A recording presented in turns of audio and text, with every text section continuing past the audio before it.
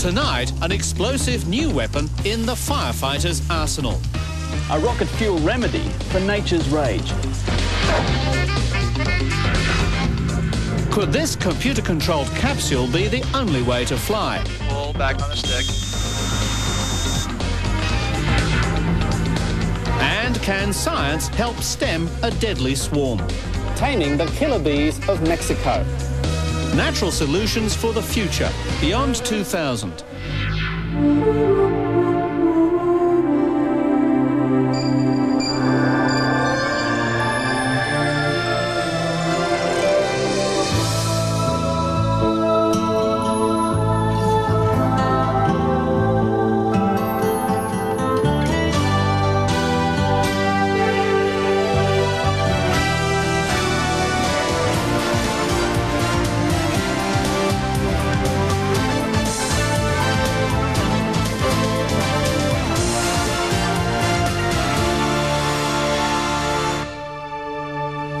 And thanks for joining us. Also on tonight's programme, Anthony tunes in to give us a glimpse of the TV news of the future. But first up, Caroline straps in for the ride of her life.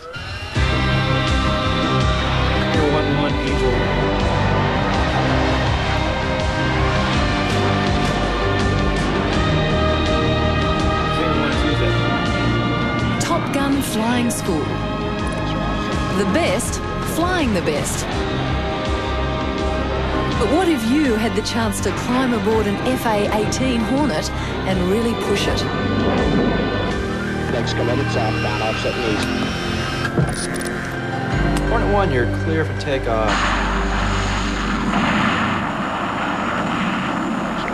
Hornet 1, airborne. Southeast bullseye, 7 miles, 2 ships. This is Flight Simulator Hornet 1, the latest generation interactive game that's probably as close as you'll ever get to flying the real thing. 5 miles northbound. Thankfully, I've got company on this flight, with the control pilot guiding my every move. Okay, left roll. Left roll. But with Hornet 1, not only can you see and hear the action, you can feel it too. That's the leaders. With the 1,800-kilogram capsule attached to a computer-controlled hydraulic arm, the pitch and roll of the craft is incredibly smooth. Far more exciting and versatile than other games on the market. Bullseye, 6 miles.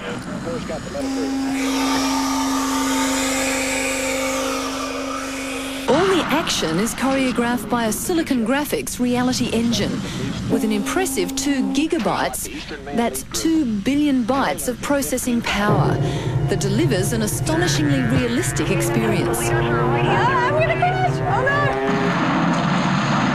I'm not sure if I wanted it to be that realistic. The simulation also involves having to attack targets and defend yourself from attack. That yellow square on the screen is part of a head-up display that's guiding me to my target. And you're clear to fire, Hornet 1.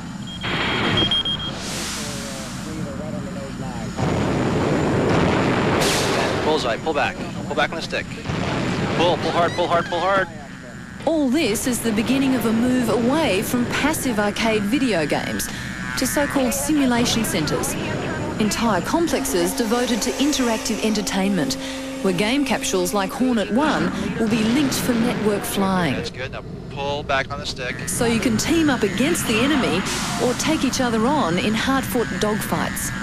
And the possibilities go way beyond the classic battle scenarios. In the future, there will be software that says, or that will allow you to maybe just fly through a database and you'll be able to sightsee the Grand Canyon or some other landmark. You'll be able to have an adventure underwater or in space.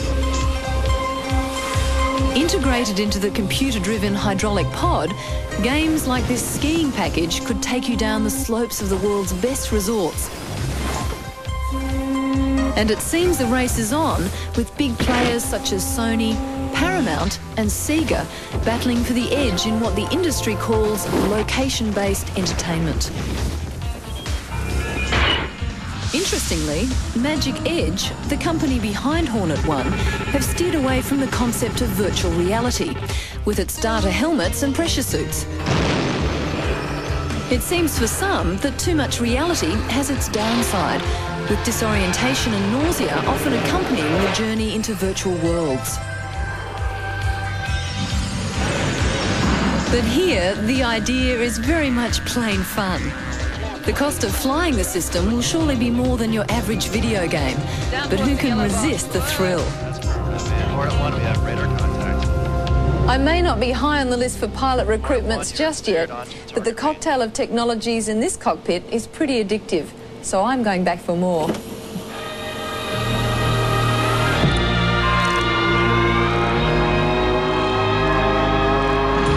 Oh well, practice makes perfect.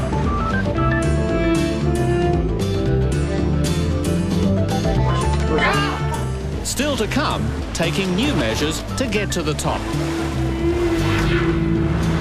And next, how Russian rocket fuel could save lives back on Earth. The Kuwait oil fires, an environmental disaster of massive proportions.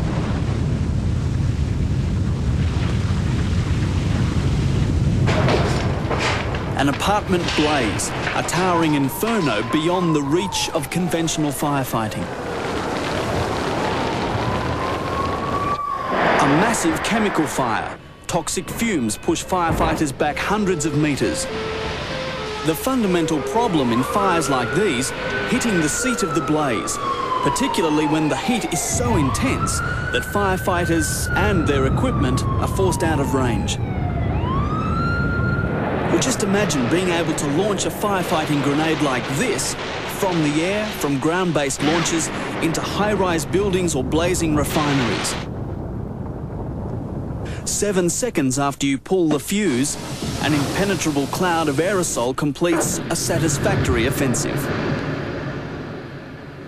These are set to revolutionise firefighting, a new chemical combatant courtesy of some once secret Soviet space technology. You see, ironically, the substance which snuffed out our fire is the same substance which causes this. Russian rocket fuel. The fire extinguishing aerosol system, or FEAS for short, arose out of advances in rocket propulsion. Granted, that's probably the last place you'd go looking for a fire extinguisher, but the byproducts of the burning fuel are actually great fire retardants. Dismantling one of the grenades, it's surprising how simple the system is. These tubes are made of ammonia oxide, which acts as a coolant. And this is it. Nitrocellulose, or solid rocket fuel, combined with potassium nitrate, which is your standard garden fertiliser. When ignited, the two produce an aerosol which contains inert gases, including nitrogen. And the chemical reaction is so violent that these are propelled through the cooling system and out through these nozzles onto the fire.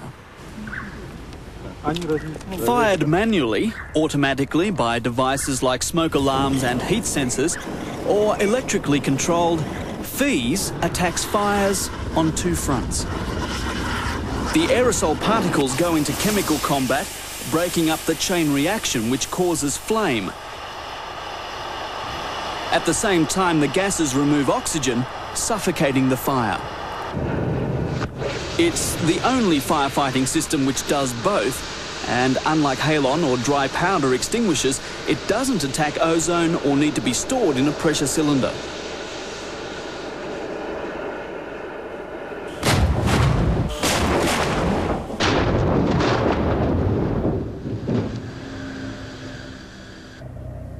In this test, these three chambers were filled with a cocktail of methane and oxygen, which was ignited. Several FEAS generators are then placed in one of the chambers, rigged up to go off automatically.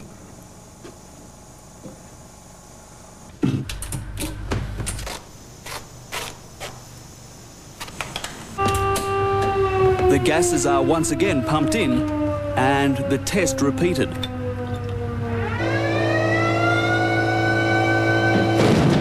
While the gases in 2 chambers exploded, the third remained intact. Once ignited, the aerosol in the extinguishers nullified the methane-oxygen mix. FEES is being developed for use in all kinds of situations. A single canister is more than enough to snuff out small fires like these. Q80 catastrophe or towering inferno, this rocket fuel remedy is fueling speculation about what could be a new era in firefighting.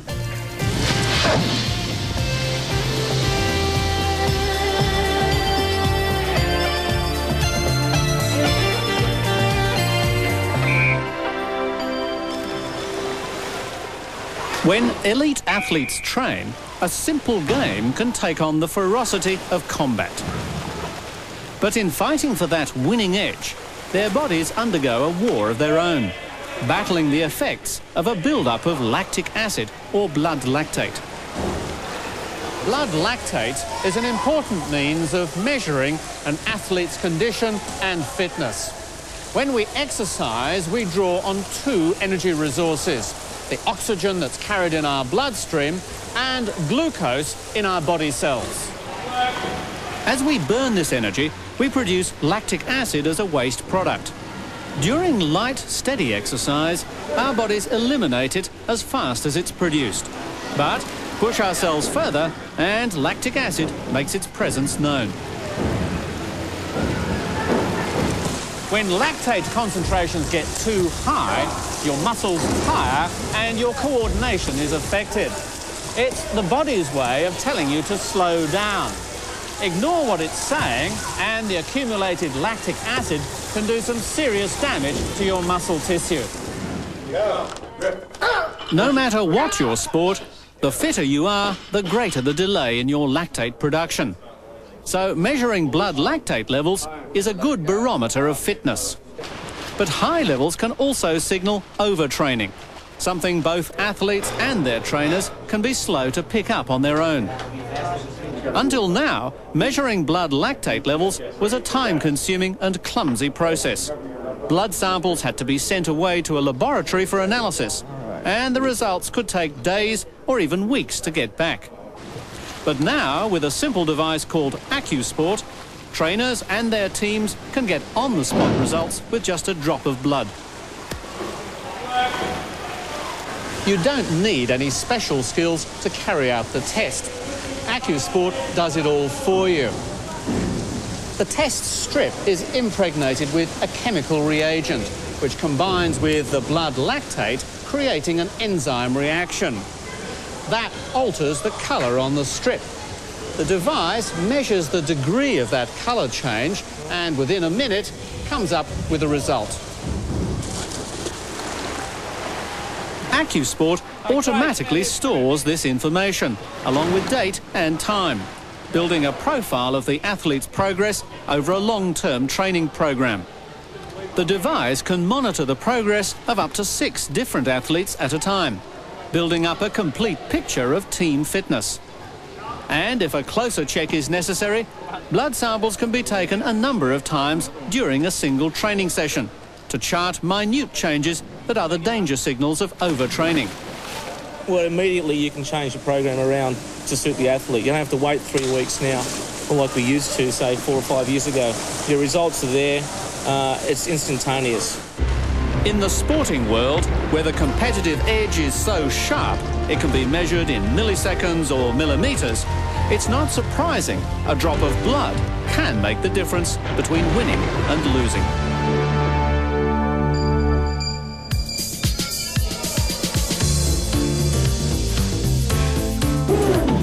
Later in the programme, how automation and home videos are really making news. And next, plugging into a cleaner driving future. The world's first full-scale program to test electric vehicles in an urban setting.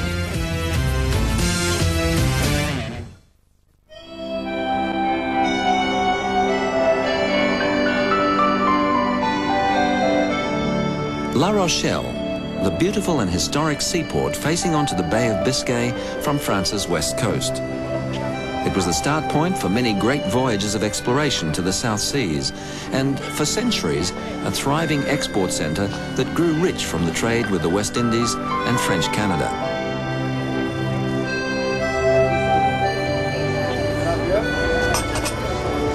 For the past 20 years or so, La Rochelle has enjoyed a somewhat different reputation, that of pioneering measures to reduce pollution and improve the quality of life. La Rochelle sees itself as the green capital of France and a model of cities of the future. And the latest example of that ideal is this. Looks like a pretty ordinary car, doesn't it? But it isn't. It's all electric. Okay, you might say, so what? There are plenty of electric vehicles being tested all around the world. But this one and its 49 companions are very different. They're part of a dynamic new project, the world's first full-scale program to test electric vehicles in an urban setting.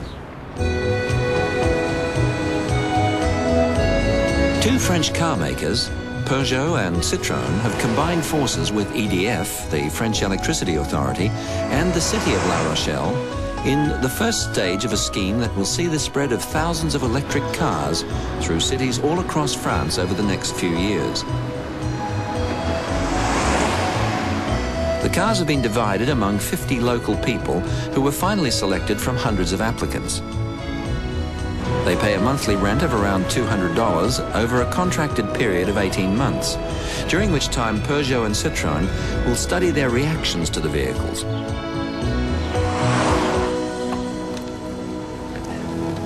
The controls are simplicity itself, just a brake and an accelerator pedal, with reverse just by pressing the R button on the dash. Theoretically, you can go just as fast in reverse as you can forward, but I'm not going to try it.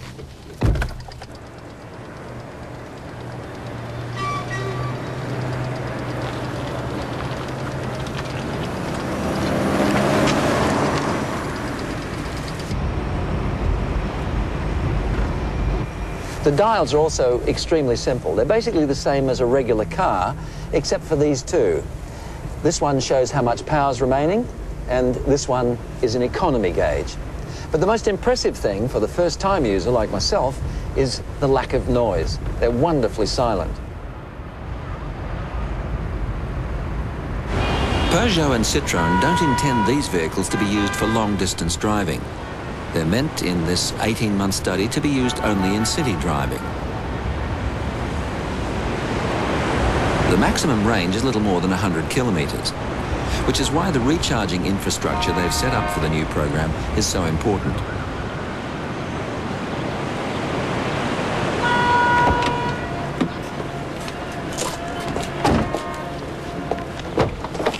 There are three different ways of charging the car. The Electricity Authority, EDF, has set up a number of standard charging units like this at free parking spaces around La Rochelle, which will fully recharge the car in 8 hours. Once the car is plugged in with the charging cord, the charging process is begun with a smart card that contains details of the owner's electricity account. So it simply goes onto the regular electricity bill at the end of the month. For more urgent recharging, if power is running low, there are 3 rapid recharge facilities that are set up at service stations in and around La Rochelle.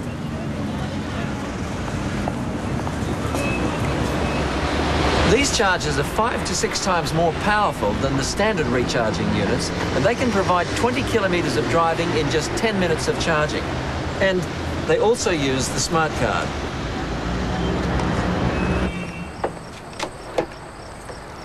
The third system is that available by simply plugging the car into the power supply at your home and leaving it to charge overnight.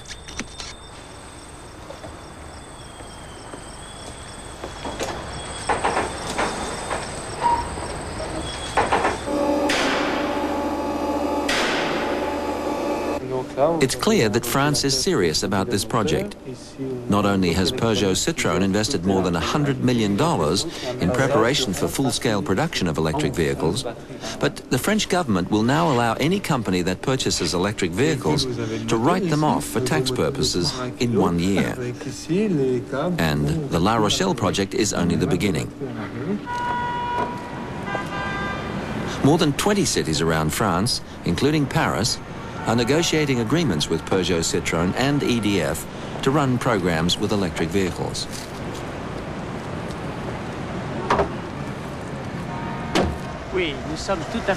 The next experiment we want to do is to start a system of self-service vehicles, which would be accessible to anyone in a town. A credit card would allow you to choose a car and make your journey. Then you'd simply leave it, where someone else could take up the same vehicle. This would allow good utilisation of the cars circulating the town and would avoid unnecessary parking places. With plans to produce around 50,000 cars by the year 2000, this new French initiative is set to give the concept of electric vehicles a significant boost. And we could soon be well on the road to a quieter, cleaner driving future.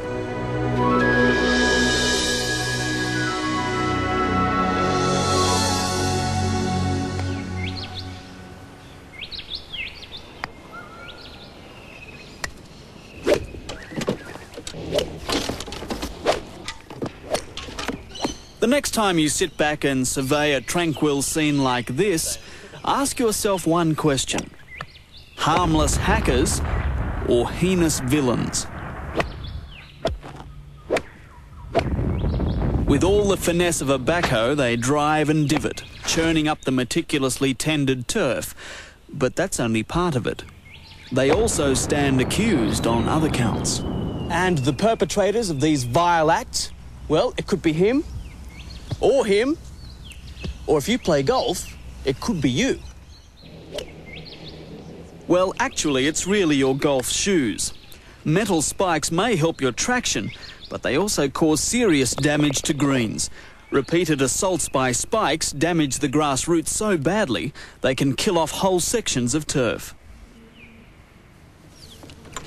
But these new soft spikes should eliminate all the bad points. Think about it like this. Each pair of golf shoes has 22 spikes, and you take an average of 26 steps on each green, so that by the time you get back to the clubhouse, you'll have left a minimum of 10,926 holes. Now, on a busy course like this, that can mean up to 5 million holes per day.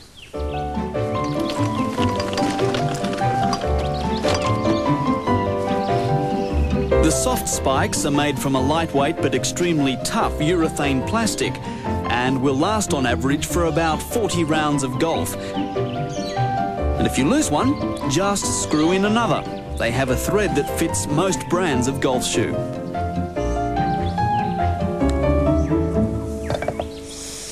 Even though they don't pierce the ground, the soft spikes provide very secure traction.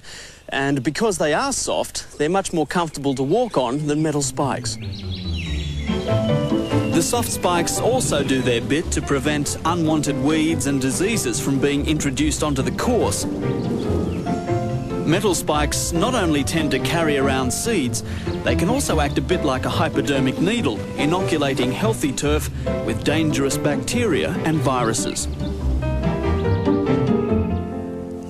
It's estimated that getting rid of metal spikes may save clubs up to $100,000 in annual repairs and maintenance. Which means you can play a round of golf without leaving a trace. Well, maybe.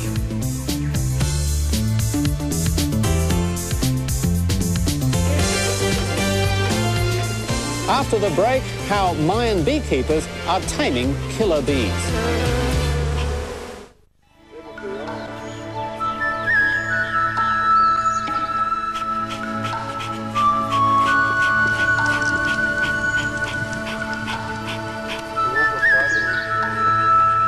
These Maya Indians are preparing for a deadly assignment. The technology looks a little primitive, but it's all they've got. Their traditional knowledge of beekeeping goes back more than 2,000 years.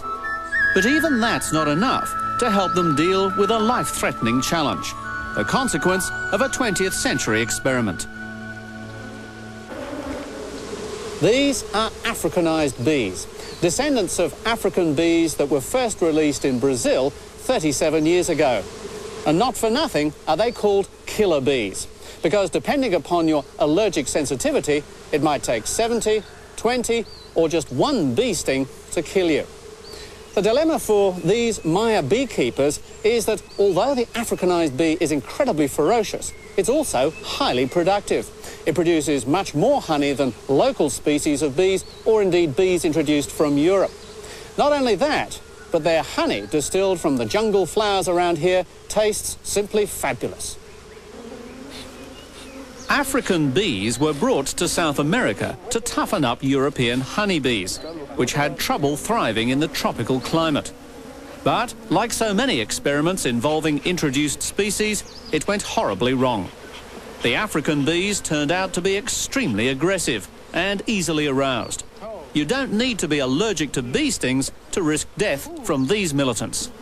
When disturbed, entire populations are likely to come pouring out of their hives and attack in force, doggedly pursuing their victims and hunting them down. In the Western Hemisphere, the bees have reportedly been responsible for the deaths of at least 1,000 people. Protective overalls and gloves, which the Maya cannot afford, are essential to avoid their stings. If we were talking about the killer bees taking over just a few hives, perhaps it wouldn't matter. But the Yucatan Peninsula has the greatest concentration of working honeybee colonies in the world, and is the world's third largest exporter of honey.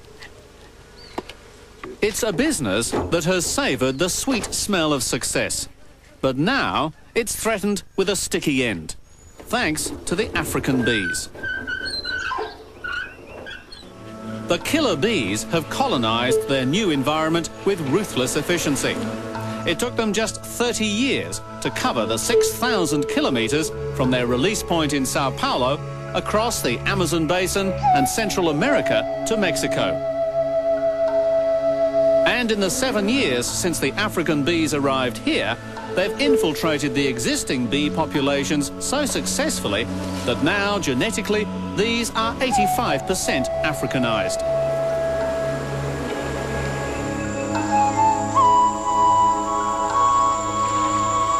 For the gentle Maya, it's been a disaster.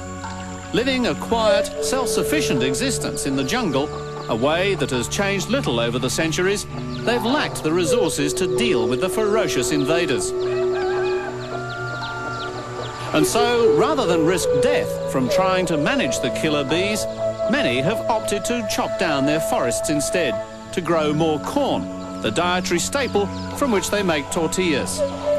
In the process, they're losing not only an important source of income from the honey, but their native forests as well.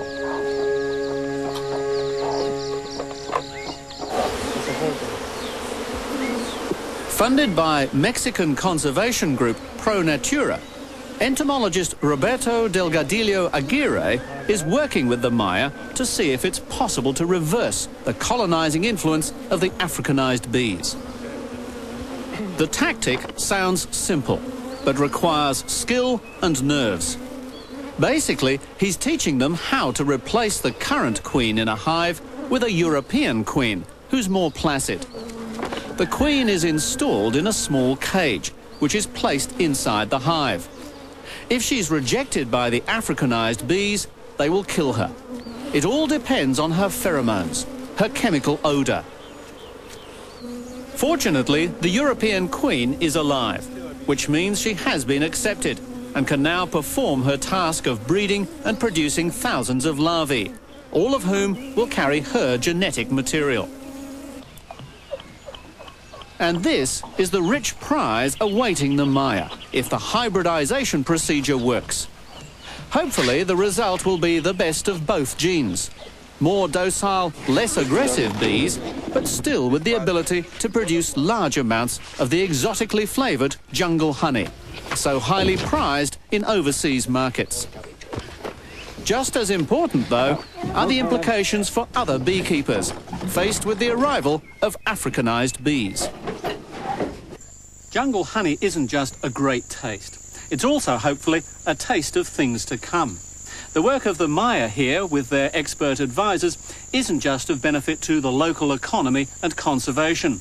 In North America, where killer bees have been found already in the lower states of Texas and Arizona, a $100 million a year industry is looking nervously southwards for solutions.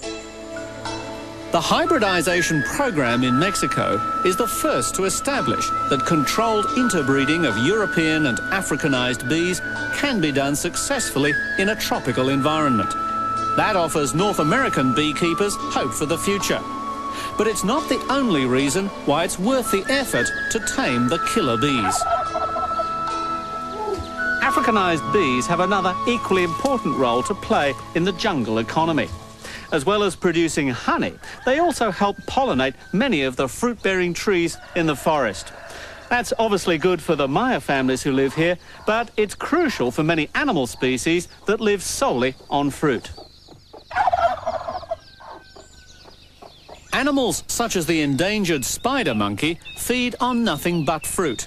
And as they're a popular drawcard for eco-tourists, the Maya see the importance of helping them to survive.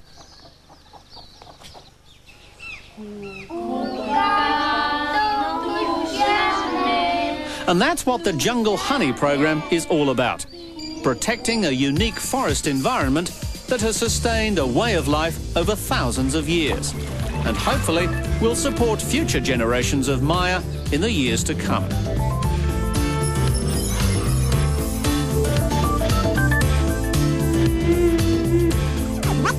Up next, the TV news of tomorrow. I think you wind up bringing back a better story faster.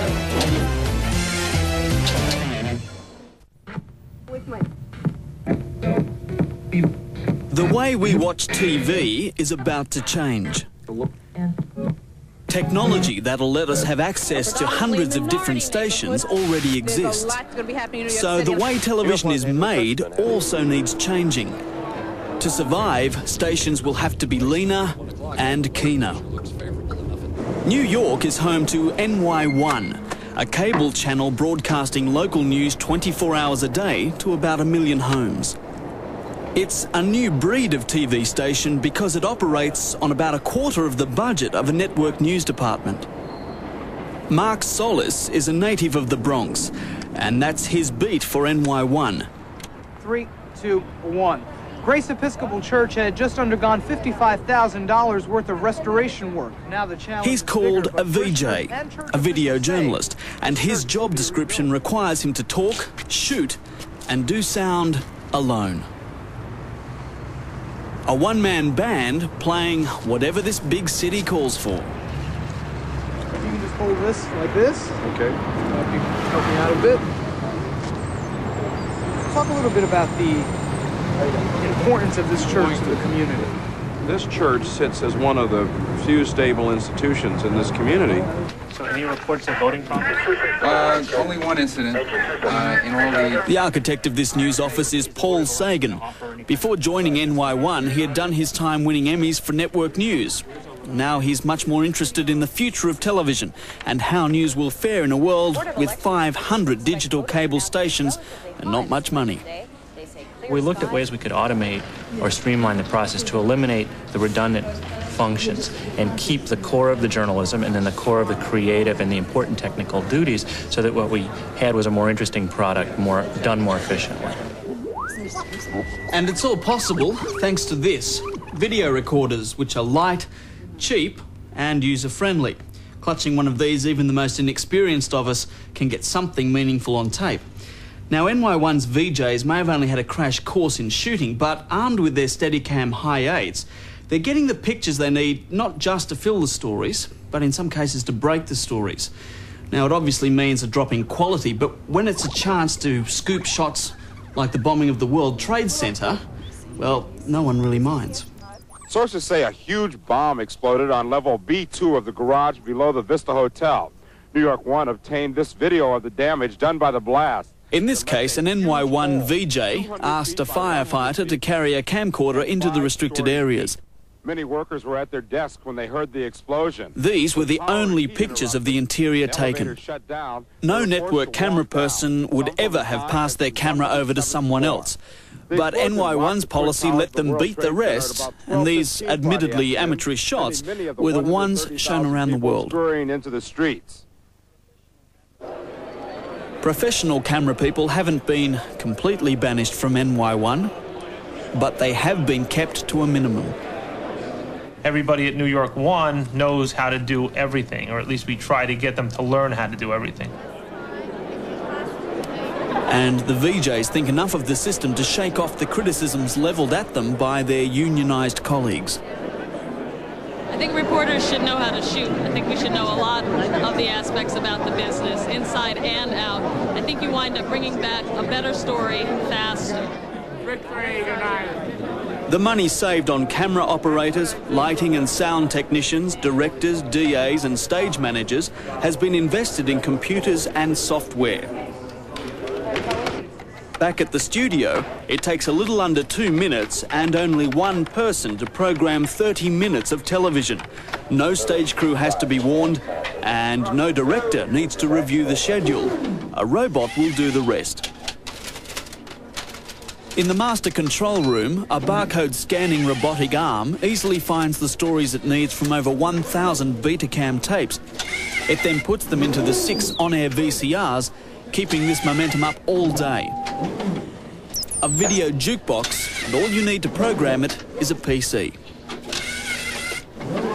Grace Episcopal Church has stood on Vise Avenue in the Bronx. Back from his shoot, Marcus has used the station's online equipment to write and voice his story. He's done everything alone so far, but is now working with the editor to finish what is a very personal view of his beat. The shot of the Bibles, that's towards the head of the tape. As well as the 5 boroughs, there are VJs who specialise in New York schools, police, transit and City Hall. Was acquitted of the more serious charges against him. For bigger events, they use a full crew and have satellite-equipped vans. They can also use fibre optic lines, and they're working on sending back live reports to the station through cable boxes in people's homes. It's possible that the NY1 system might only be an interim measure before interactive technology takes hold. But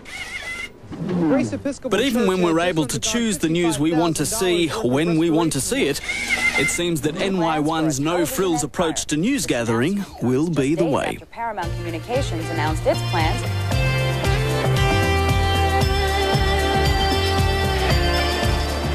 Next, getting the mail through 1,000 times a second.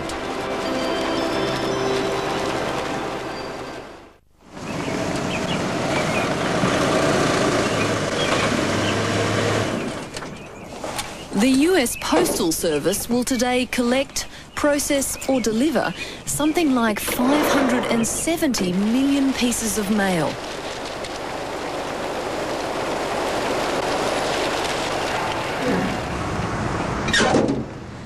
There goes my contribution.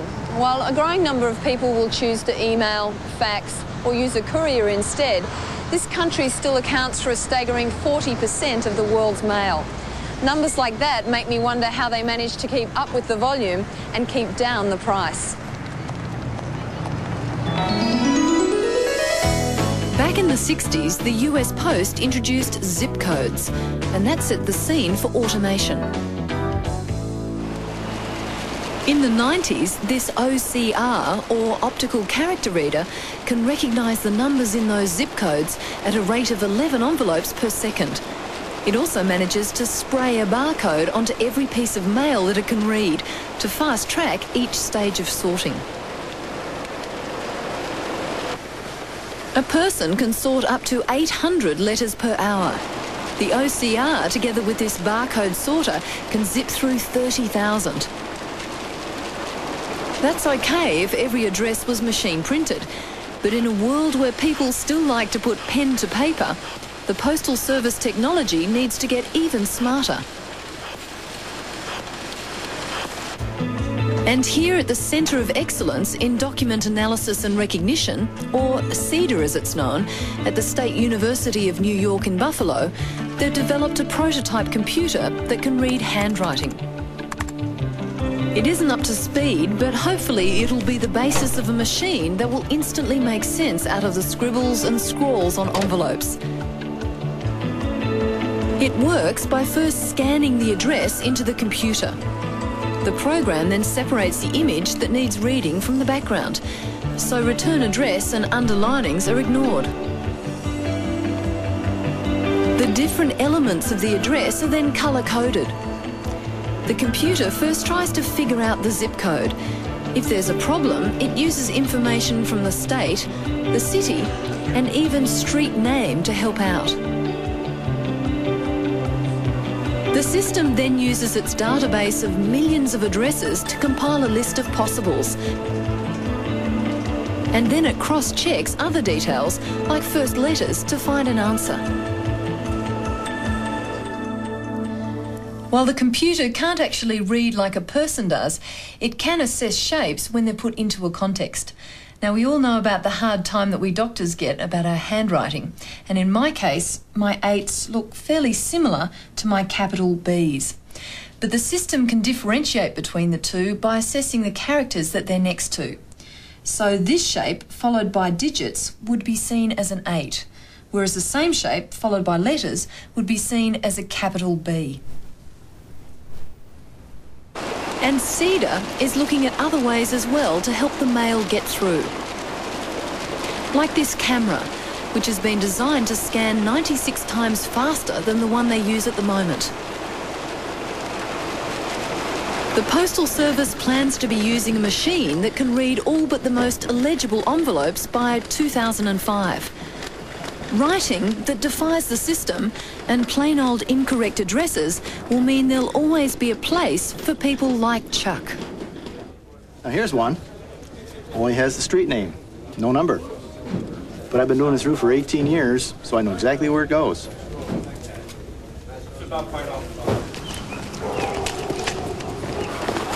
A radical solution to the problems of the Postal Service would be to abandon addresses altogether and give everyone a personalised zip code instead. A big part of the culture in this country demands a town name. We've become accustomed to that, and I think it'll be a long time before the people of this country are willing to give up the sense of home that occurs with a town name and a street address. What do you got there? Good news, bad news? Chuck knows the people on his delivery route pretty well.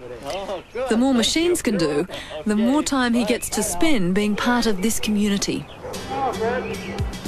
If CEDA succeeds, then service, rather than sorting, will be the main job of postal workers of the future.